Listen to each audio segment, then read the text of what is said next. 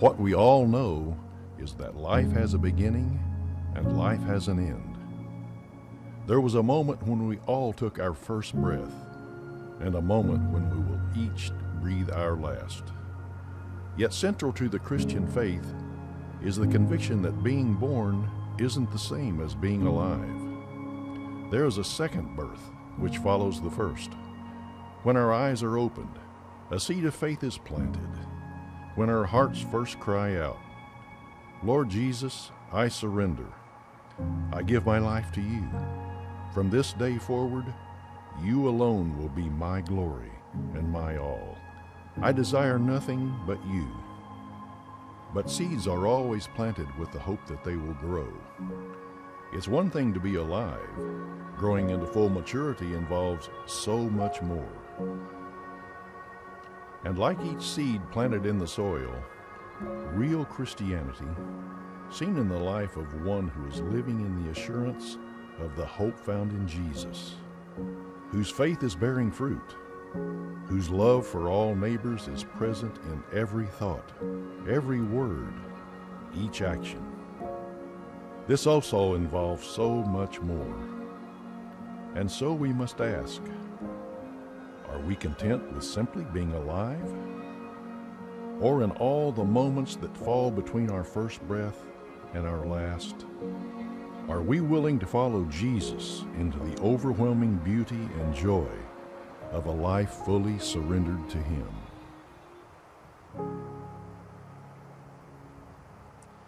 Well, welcome again. It is great to see you. If we've not met, my name is David. I serve as the senior pastor here, and I got to tell you, the fear of every pastor is that no one will come the week after Easter. I just got to tell you, we would just assume. I knew that there would be this many people here. You know, we were doing Sutton's baptism, but it's good to see all of you as we dive back into a theme that we have been in for quite some time. We took a few weeks off for Holy Week, and I do want to say for everyone who invested and made Holy Week happen. There's people that you see that are clearly you think about who invest. Our musicians, orchestra, choir. We do 4 services. It's a big week. 2 services in a different location, which is a lot harder than it looks. But also everyone who was at a door, who welcomed, everyone who volunteered in any way. Hundreds and hundreds of people make Holy Week happen. And so would you just join me in a moment of celebrating all of those who invested in all of those opportunities? I am deeply, deeply grateful. If you have your Bible, I want to encourage you to open that to 1 John. 1 John is where we're going to be. We're looking at 2 passages in 1 John. So if you'll just turn to the beginning there, it's near the very back. So if you get to Revelation, you've gone too far, go back a little bit, you will find 1 John. We are returning to this theme, Real Christianity, and this is a theme that we have been in really since last March. We've done 3 seasons on this focus with 3 simple themes in each of those seasons. The first one, becoming a Christian. The second season on being a Christian. And this third season on maturing as a Christian. And one of the things that I've reminded you at a few points along the way is that we are using some source material for this. We are using as kind of the foundation of it, our guide in this, something known as the 44 Standard Sermons of John Wesley. Now, for those who don't know, Methodism grew out of the 18th century, the movement that was started by John Wesley, who was an Anglican priest. And Wesley's desire, his desire was to, in his words, spread scriptural holiness across the land. And the movement grew exponentially over the course of a very short period of time, in part because of the way that Wesley, kind of on the back end, made that happen. One of the ways that he did that was he sent out lay preachers, not those who had been trained with great education, but he provided them with sermons that they could preach, sermons that have now become the 44 Standard Sermons that they could share. And because of that, all across England and all across the colonies here in America in the 18th century, Methodism spread like wildfire. And I want to remind you of that, in part because that's our heritage. That's part of who we are as the people called Methodists that continue today. But also because what it reveals about Wesley and reveals about our roots. The first thing being that Wesley's passion and the passion behind our roots was maturity. Wesley wanted people to become Christians. He wanted people to understand what it meant to be a Christian. But more than anything, the passion, the driving force of his life, the driving force of the Methodist movement was for people to experience maturity, to grow as disciples of Jesus. His sense was, in looking at the Church of England that he served, his sense was that we have developed a form of religion that lacks any power. People aren't experiencing what they're meant to experience in this new life. And so maturity was his driving passion. And secondly, part of that was his desire for people to have clarity on what that actually meant and how we mature. It isn't something that we do for ourselves, that the power of the Christian life is the power of the Holy Spirit at work in your life. That's what we spent most of the first half of this season prior to Holy Week looking at, how we mature. But here's the third thing, and this is really the theme for all the next 5 weeks, the last 5 weeks of this year-long journey, this final season. The theme that we're going to look at is that maturity, Wesley believed that maturity involves both peaks and valleys. Maturity involves both peaks and valleys. And I hope that is especially encouraging to you today. I hope that you'll be here for these last several weeks because I believe it will be especially encouraging to you, because what we see is that Wesley was willing. And our desire is to step into this same risky place of talking about things that we don't normally talk about. There's this general assumption within the church. Again, we don't talk about this. It's just something that we assume, that maturity is something that has a consistently upward trajectory. That it's just something you start here, and over the course of your life, you're just continuing to increase, continuing to grow. And that's not really what many of us experience. And because it may not be your experience, again, we don't talk about this, but this is the disservice that we do in not talking about this. If it's not your experience, you may find yourself thinking, well, I must be doing something wrong. I'm praying, but I don't know the right words to pray. I'm putting them in the wrong order. I'm reading the scriptures, but it's not doing for me what it does for others. We tend to assume there's something wrong, but maturity is peaks and it is valleys. The term that Wesley used for this is he talked about backsliding, the idea that we could progress in our faith and we could slide back in our faith or regress in our faith. We might think of it in the words of that famous hymn we know so well. We are prone to wonder. Lord, I feel it. Prone to leave the God I love. And so I want you to hear this really clearly. If you have experienced this in your life, or if you're experiencing this right now, you are not alone. You are not alone. What your experience is not abnormal to the life of faith, to the life of following Jesus. You are experiencing something that many others perhaps here today have experienced or are experiencing in their life. We may not often talk about it.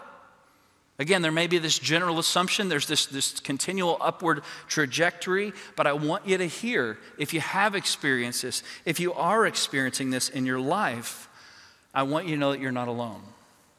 So what I want to share with you today is what I hope is an encouraging but also practical message. This is not a normal message for me that I would prepare for you, but I hope that it is practical. It's something tangible that you can take from and will be meaningful for you, whether you are experiencing a valley or as you think about what might come or what you've experienced over the course of your life. So Wesley talked about two different types of valleys.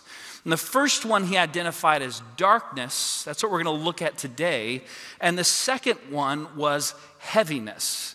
Now we're going to talk about heaviness next week, but just to give you a sense of how to distinguish between the two, let me give you some examples that Wesley used for what heaviness might look like in our life. First, he talked about heaviness as a prolonged season of grief.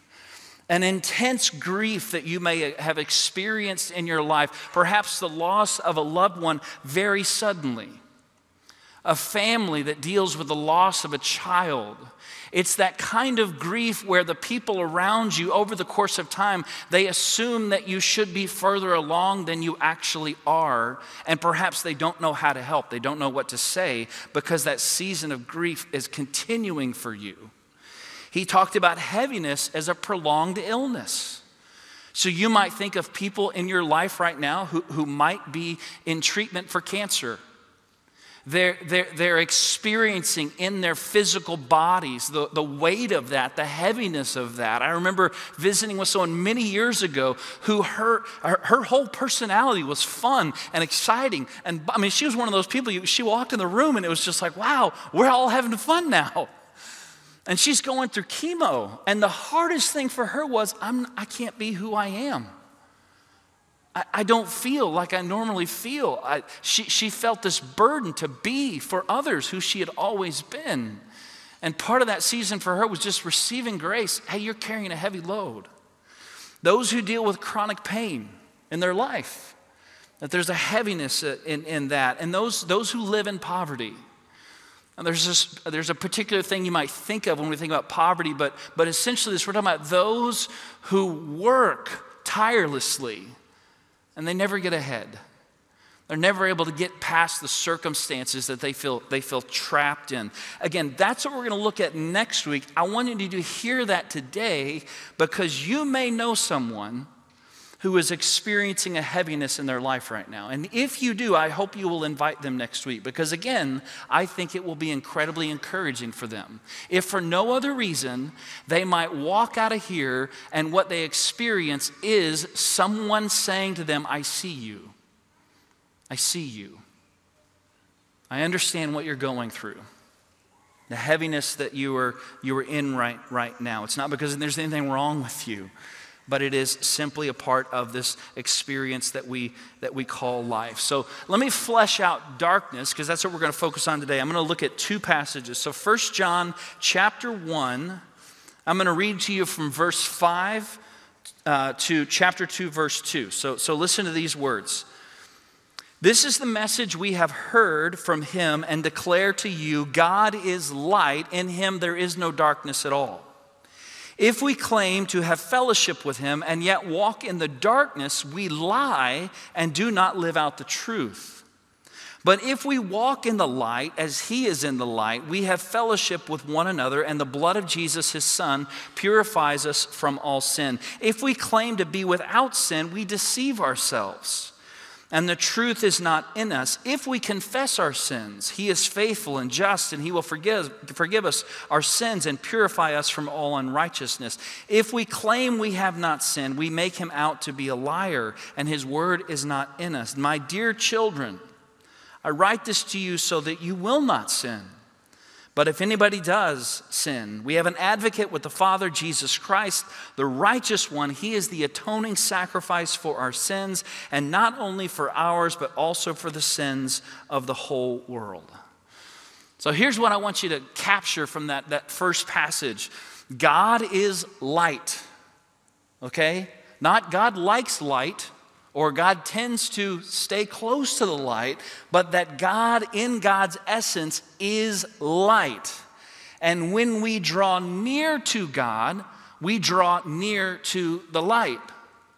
So whatever experience of darkness that we may have in our life, it is not the result of God turning out the light. It is the experience of us wandering from the one who is the light. So just put a pin in that. We're going to come back to it. So turn with me to chapter 4. And this is the same passage that we looked at about 3 weeks ago when we just pressed pause on Real Christianity. Verse 18 in particular, it says this: "There is no fear in love, but perfect love drives out fear, because fear has to do with punishment. The one who fears is not made perfect in love." So here's how we described that a few weeks ago. We talked about that what we see in here is John speaking about that within our heart, there are only two things that reside there. There is fear and there is love. And this is the way that I illustrated that for you a few weeks ago. I've done it several times. If you think about this glass vase as the human heart, these ping pong balls, which by the way, I found out 3 weeks ago, these are actually high quality ping pong balls. I had no idea, but they pointed that out to me. I was very pleased to hear that. And I'm pleased that no one has stolen them, because they are high quality ping pong balls. I probably shouldn't have told you this, but I just did. These represent fear in our life. And fear expresses itself in our life in a variety of ways. Fear expresses itself as pride. It expresses itself as anger or insecurity or shame. There's lots of different expressions of fear in our life. The water represents love. And if you were here a few weeks ago, I'm not going to do this today because I've already made a mess and don't need to do it again. If you pour more water in here, the ping pong balls rise up and they leave. And this is what John means when he talks about perfect love driving out fear. That as love is poured into our life, holy love, which is a gift of the Holy Spirit, the fear which is the origin of all sin in our life, fear is naturally removed from our life. So here were kind of the key ideas that we looked at with this particular passage and this illustration, that perfect love drives out fear, the original source of sin in our life. The second thing being, you don't remove fear to make room for love. You actually can't do that. That's not possible. You don't remove fear to make room for love. Love's power, what makes love powerful, is that it drives out fear, and the constant work of the Holy Spirit is filling you with holy love. So as we were talking about this week with our team that works on our messages, one of the comments was, I'm not sure we know what we mean by fear. So let me give you an example. You may have heard this joke before, that for many people, their number one fear is public speaking. Have you heard that? Like, that's top of the list. Which means that if they were to go to a funeral, they would rather be in the casket than being the one who gives the eulogy. That's what that means. Thank you, Jerry Seinfeld, okay? But the fear isn't public speaking. The fear is public humiliation, all right? Do you understand the difference? It's not about, will words come out of my mouth? Will the microphone work or anything like that? It's about how my words will be received, okay? So it's how that affects us. It's how we understand the vulnerability that creates for us when we think about fear. Here's the best way that I can think of to describe what we mean by holy love. Holy love, receiving holy love, is learning your name. And your name it's the same name I have. Your name is beloved. Your name is beloved. And so as you receive holy love, as holy love is poured into your life, you become more grounded in who you are, your identity, your name. You are the one who is loved by God. And so the fear that is within us all, the fear that we might be rejected, the fear that we might not be good enough, the fear that we might not live up to expectations, whatever it might be, that fear is driven out of our life because we recognize that before we have done anything, God has claimed us and called us by name, a name that is beloved. You are beloved of God. So this is how we mature.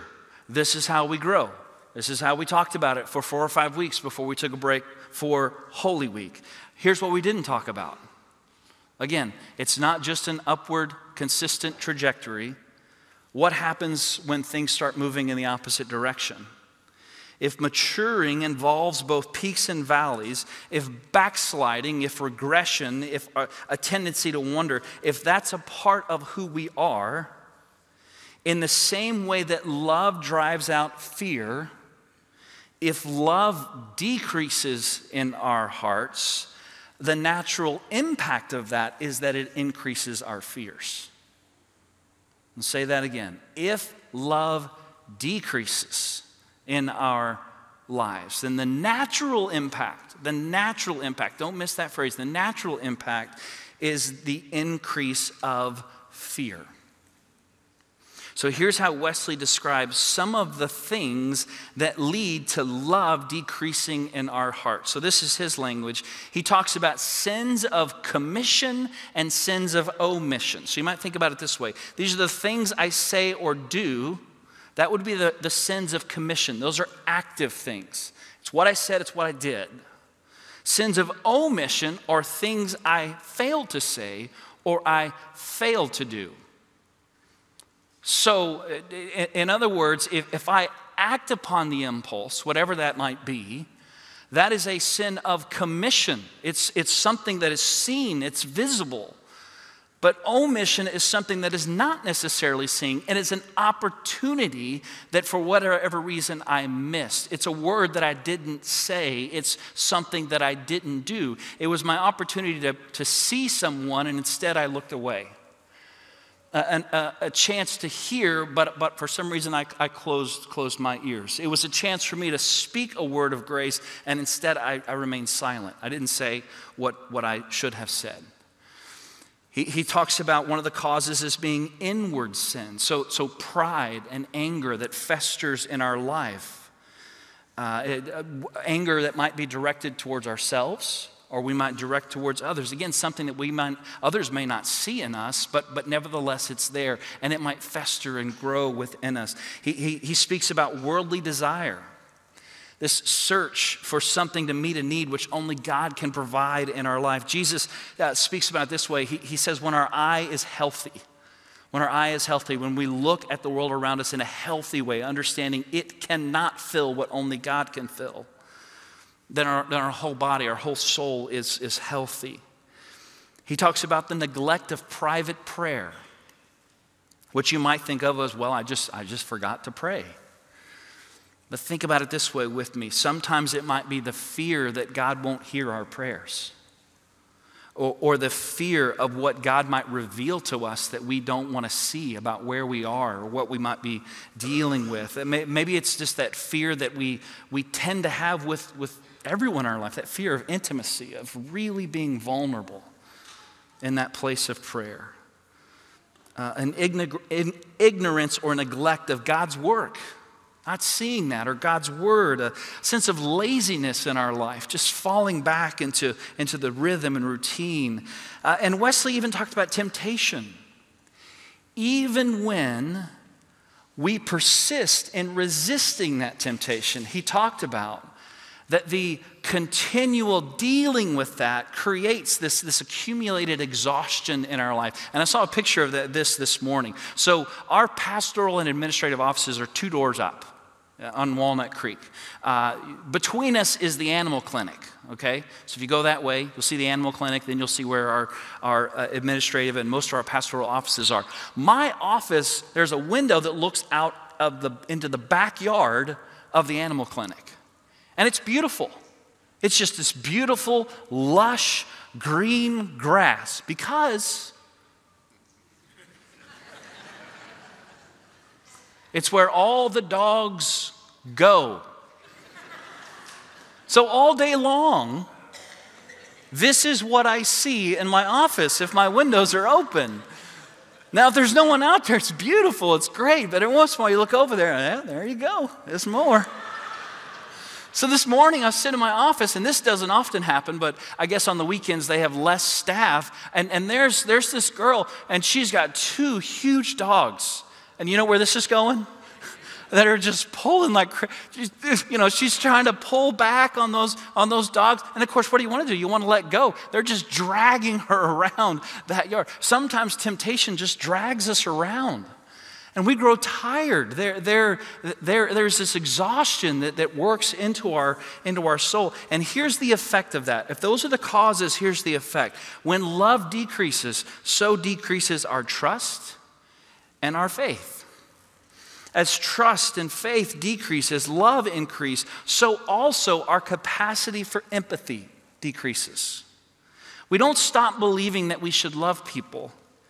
It's just that we don't see the need that they have to be loved. We turn inward to ourselves and we don't see the needs of those around us. It decreases our joy and our peace. It decreases our power over temptation in our life. We essentially return to bondage as love decreases and fear increases. And all of a sudden, we're walking around so afraid because we've forgotten our name.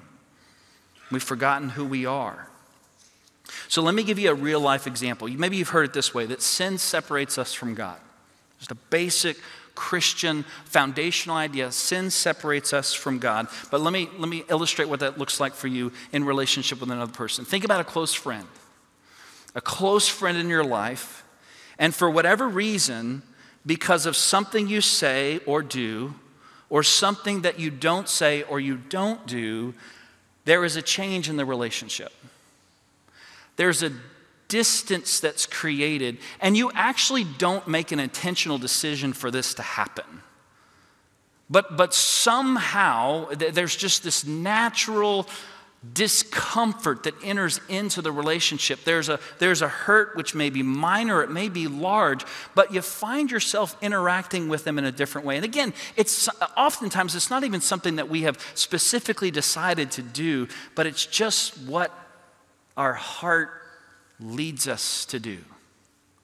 And maybe that other person doesn't even know what's happened, and they might ask you this question: what's wrong? And our response is typically, nothing. But they know there's something not quite right. And when we say nothing, we actually end up taking another step back. Like the distance actually increases between ourselves and the other person. Hurt reduces love, which leads to further withdrawal, which leads to the decrease of trust and faith. We turn inward to guard. We lose our capacity to empathize. We see a diminishing amount of joy and peace. That life-giving power that we experience in the relationship decreases. And if nothing is done, the relationship just falls apart. It disappears altogether. Unless we deal with the distance that is created, not because the other person turned out the light, but because we have found ourselves wandering in the darkness, further and further away from one another. And the same thing happens with God. We start wandering away from God because of these particular causes, and all of a sudden, we are wandering around in the dark, trying to find our way back. So, here's the question. What's the cure? What's the cure to this sickness of the soul, of fear increasing in our life and love decreasing in our life? If you want to write down just this note, Psalm 139, 23 through 24. Those words are just a beautiful prayer that leads us into a posture of self-reflection to deal with this in our life. Search me, God, and know my heart. Test me and know my anxious thoughts. See if there is any offensive way in me and lead me in the way everlasting. So there's some questions I'm going to put up on the screen. If you don't have any way to write them down, grab your phone and take a picture, okay? I really want to encourage you to do this. You won't be taking a picture of me. Don't worry. I won't be confused, all right? It's not like, oh, I like that tie. I'm going to get a picture. But I would love for you to have these questions with you to take home. Because this is simply a process by which we evaluate the health of our hearts. Well, how much of our heart is filled with fear and how much of our heart is filled with love. So to reflect on the question, how close have I felt to God this week? Sometimes we wander and we don't even realize it. And so we begin with just simply asking, where am I in relationship to the one who is light? Have I taken a few steps away this week that I didn't even really recognize? Was there something that was said or left unsaid, something done or left undone? This is hard work, but this is essentially looking for what are the sins of commission, what sins may have committed that others might have seen, or that which they may have not seen, but I know nevertheless it was there. What's the condition of my heart? Is pride or anger or bitterness or insecurity, that whatever that expression of fear is that ruling me right now? Is that directing me right now? What is it that is the fuel in my heart right now? And this is I think this may be the best one to help us think about and identify if there's something going on. Am I feeling empathetic, or am I growing more unaware of what's happening around me? Do I see hurt, or am I passing by it, unaware of what might be going on in others' lives? If you really want to be brave, you could ask your spouse or your child or your close friend their opinion on this. Just be careful, because they may be honest with you, and who knows what they might say.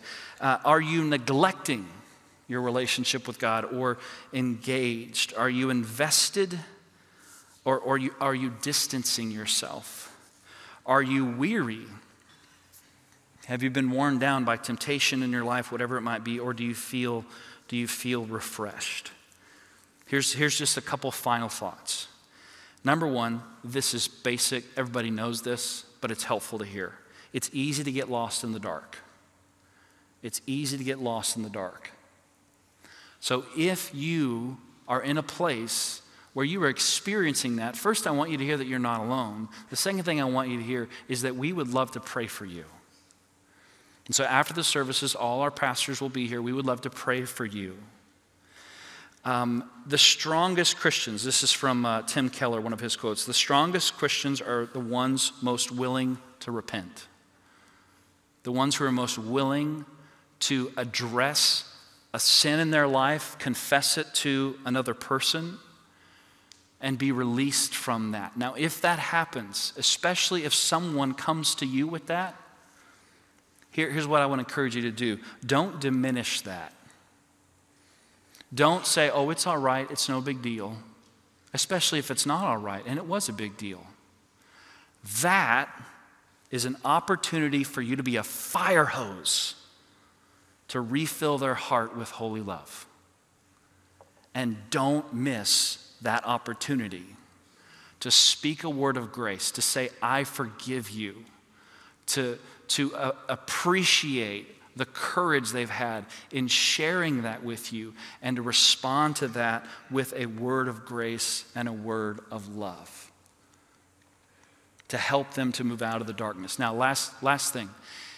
If you go through that whole self-reflection, I do feel close to God, but and I don't think there's anything that's been said or left unsaid, done or left undone. The condition of my heart, I don't think there's a significant issue there.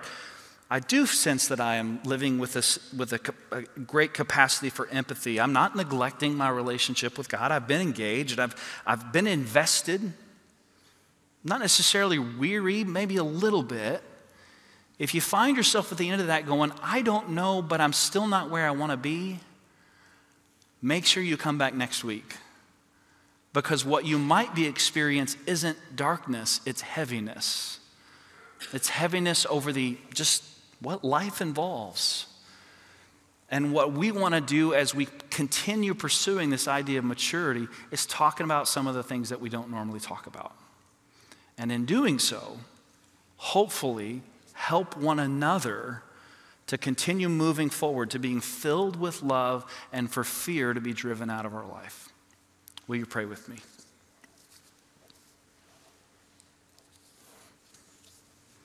Holy and loving God, we have celebrated the gift of Easter, and our celebration of that still continues. Of what it means for us in our life, that new life is now here and available. And at the same time, Lord, coming down from the high and beauty and joy of Easter, we're reminded, Lord, that following you, while it's the best way to live, it's not the easiest way to live. And we all find ourselves stumbling. We all find ourselves sliding back. We are prone to wander. We feel it, to leave the God that we love.